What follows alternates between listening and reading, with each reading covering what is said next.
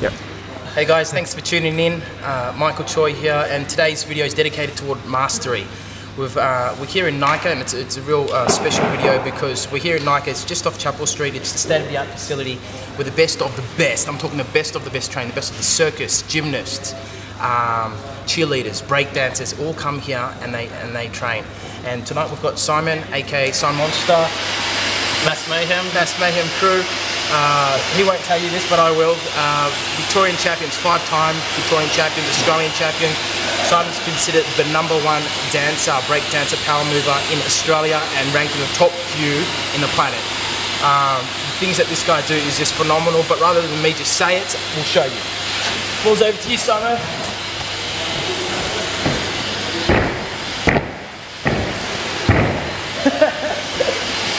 Just to warm up.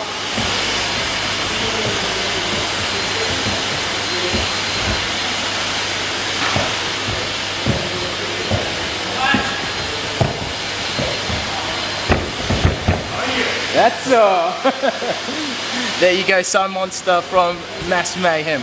Just while Simon's getting his breath, I'll just touch on a few points here. How long have you been dancing for? 13 years now, and I've seen him in this journey, and a lot of people say that they wish they could be as good as Simon, and that they give their whole life to be as good as Simon at dancing like that.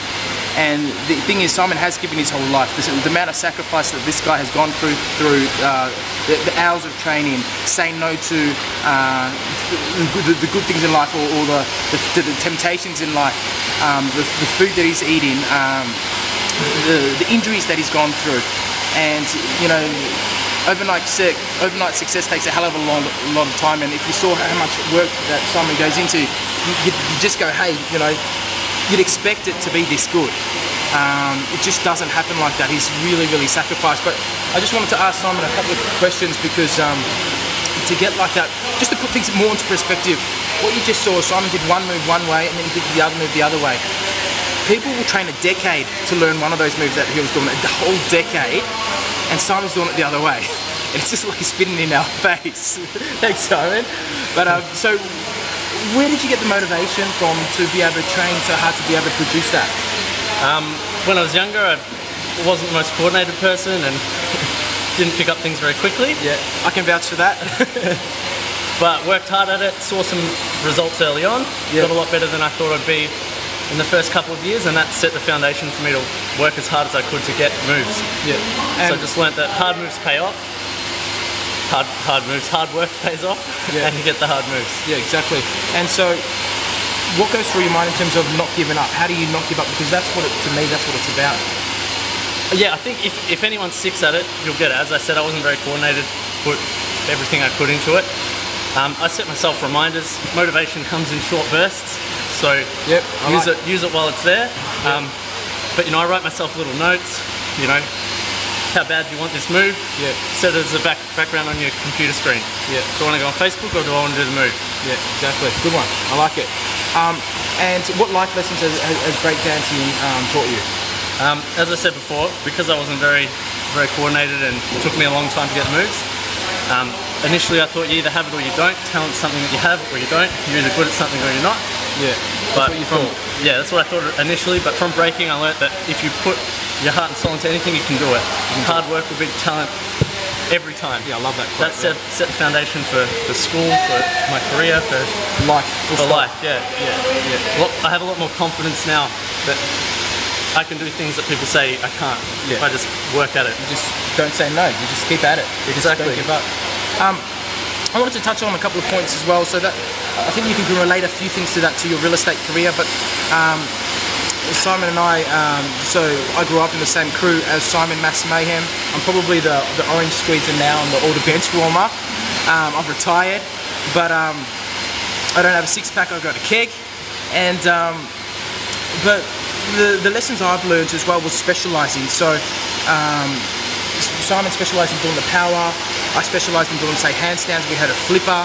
Someone that, you know, did all the flips, and so we all specialised so that when we battled against other crews, when they did certain moves, we would come out and it might only be one move that each person would do, but we would do it to perfection, and that's what won us the listings, and that's what it's all about. So I think it's about in real estate, and that's how I set up my my team in real estate. We all specialize in different sectors, different farm areas, different types of real estate, and that just gave us the power in the listing presentation.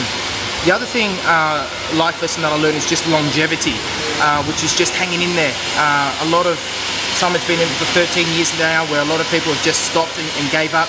And I think in real estate it's the same thing. So many people just give up just when they're about to just go over that peak, where they're about to have that pinnacle moment in their real estate career. If they just hanged on, they would have that success that they dreamt of. So I just encourage you to hang on, because I do believe a lot of real estate success is not only the training and the hard work, but it's also just the longevity. Just hang in there, because a lot of successful real estate agents are successful simply because they just hanged on when others didn't. So just a quick summary. Motivation, look for your motivation and put it in places, put reminders. As Simon said, it's not just nature and nurture, it's about if you believe you can do it, you can do it. Specialize, and also just hang on, longevity. We'll finish off with something a little bit fun. I'll do some push-ups, and then I'll show you how the #1 B-boy does some push-ups. So these are my push-ups, these are real estate agent push-ups, and we've got Simon's.